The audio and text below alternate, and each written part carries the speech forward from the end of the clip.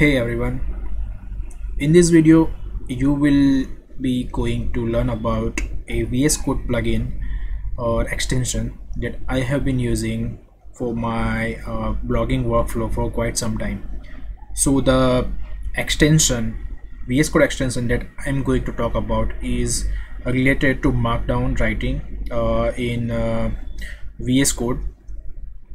So the thing is, my blog is built on top of Jekyll, and uh, this is my blog, that is amitmarchand.com, where I write about things related to PHP, JavaScript, and everything in between. So as you can see, these articles or posts are written in Markdown underneath. So in Jekyll you need to write it in Markdown. So all these posts, for instance this particular one has been written in Markdown. So basically there is a specific set of rules in Markdown that you need to take into consideration when writing a Markdown. For instance, if you want to add a link on top of a text, you will need to write it in a specific syntax. For instance, if you want to add in a heading, for instance this H2 heading, you will need to write it in a specific syntax. Likewise this code block as well, and similarly this image as well. So without any sort of extension, this would be quite cumbersome when writing in Markdown. So let me show you how. If I open up my VS Code, this is how the Markdown layout of the posts look like. So as I have shown you, if when you want to add a link on top of any text, this is the syntax using which you can add the link, and this is the syntax using which you can add heading, and this is the syntax using which you can add the images. So this is the image URL over here, which is relative. This is the title of the image, and this is to make this image a link. Likewise, so without any sort of extension, this would be quite cumbersome, as I had mentioned earlier. So that's why I was kind of looking for an extension that can help me out on this, and this is where I found out this extension. So the extension is called Markdown All In One, and what does this extension do is, so when once installed, it enables a set of shortcuts and a few other useful utilities that you can use to write Markdown, and which are really helpful, and it has improved my workflow quite drastically. So let me show you what is this all about. So once installed, hold on. So once installed, as you can see, it will enable a few shortcuts. So let me just first show you the shortcuts, which shortcuts it actually provides. So these are all those keyboard shortcuts that will be enabled when installed. So when you press Ctrl B or Command B, it will toggle it will make that particular text bold when selected. Similarly, Control I will toggle the italics on the text. So Control plus Shift plus closing the square bracket will make the heading increase the size of the heading.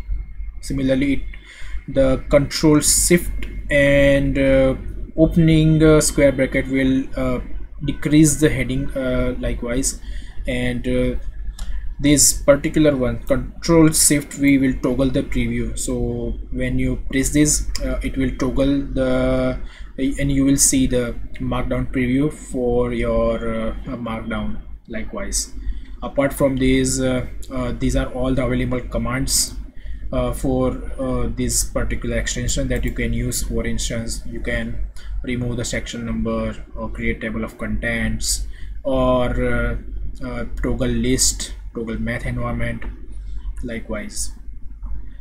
So these are all the utilities that this particular extension provide, and these are really helpful. So I am going to show you some of the shortcuts and some of the utilities that I have been using through this particular extension. So let me just open up one of my posts over here. So now let me just close this out.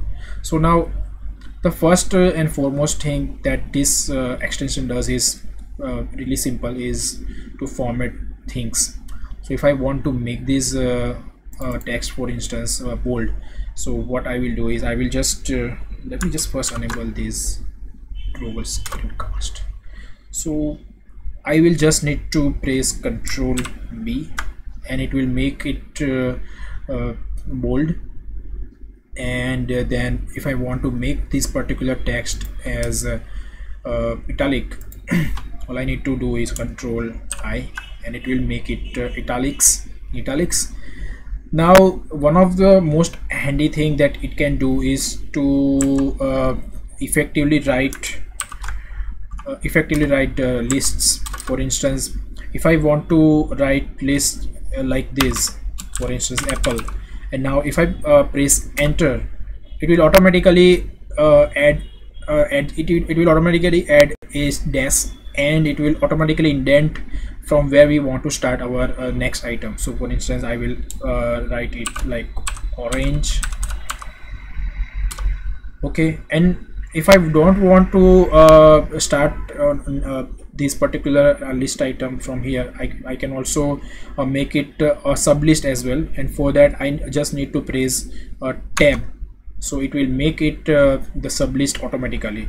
So this will make as, let's say, banana, and the next item will be on that particular level. So all this has been done by this particular Markdown All-in-One Markdown extension. So this is really helpful when writing the lists.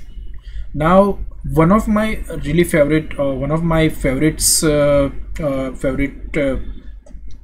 feature of this particular extension is to add links in Markdown. So for instance, if I want to add a link on this particular text, for instance, all I need to do is I just need to I need to just copy the link, and I just need to paste it. I just need to paste it on that selected text, and it will automatically adds the link over here, and that's it. You don't need to manually wrap this text into through these brackets and the links. Things will be automatically done using this extension. That is really handy. So the next thing that it can do is, let me first toggle that screencast mode. So next thing that it can do is it can show you the preview as well. So for that, all you need to do is to use Control Shift and V, and it will toggle the preview mode for this particular Markdown. As you can see, I have added this link over here. I have make this a bold one, and this is let me show. So yeah, I have made this particular text as italics. So now if I want to switch back to the editing mode, all I need to do is Control Shift V, and that is how it is done. So yeah, this is the extension that I wanted to talk about, and it has been really helpful for me. And I guess if you are in need of kind of if you are looking for kind of extension, I think it is perfect for this kind of workflow. Yeah, so that's it for this video. If you like it, subscribe to my channel for to get notified about this kind of videos, and I'll be uploading. So yeah, that's it. uh, See you guys in the next one. Bye.